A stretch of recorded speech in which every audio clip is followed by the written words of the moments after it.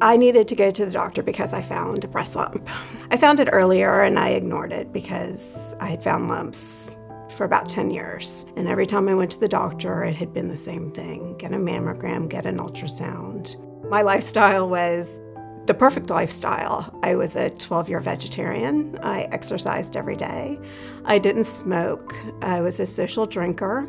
So I had that perfect lifestyle. I did everything right. Well, this time I ignored it, which was a mistake, because this time it was cancer. When I got the official word, I couldn't breathe. All I could think about was my kids. Every thought runs through your head. Being bald, being sick, was I gonna die? You stop. It wasn't a tough decision for me to go through chemo. For me, chemo was live or die, and I was gonna live. I have 2 kids, and it was not a choice for me. I can take myself back to my very first treatment. I sat in the chemo chair. It was traumatic.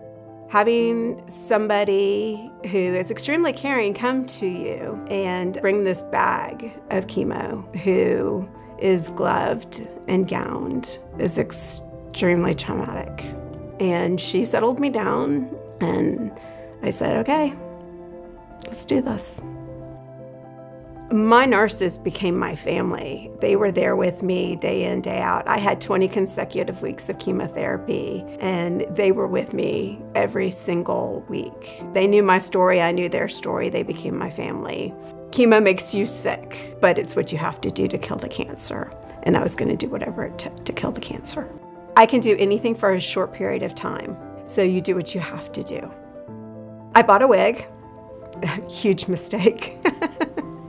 I am not the wig type. It was awful. I ended up donating it just as quickly as I bought it. It was me accepting the fact that I have cancer. So as I'm sitting in that chemo chair, I wanted to see nothing more than a survivor. I wanted to see somebody on the other side.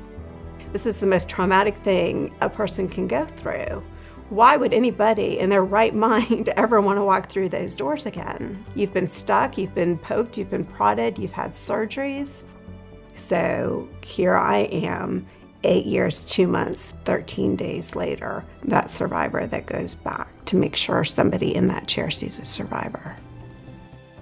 I was diagnosed with stage 4 breast cancer. Now I'm going through chemotherapy in a clinical trial at Emory. When I see cancer survivors, it's a big source of inspiration. If they did it, I can do it. Emily, I feel pretty normal most of the time.